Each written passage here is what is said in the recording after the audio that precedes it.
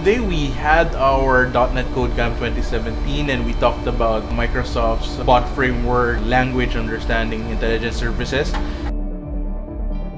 We studied how to make intelligent bots that understand some natural language, and it's something that a lot of these participants will be able to use in the future, especially now that we're in a very connected, varied sources of data with varied kinds of data, and it would be great if they could use this.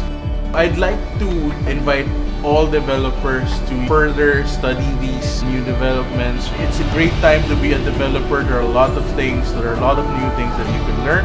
There are a lot of technologies that we thought before was not possible is now just in our fingertips.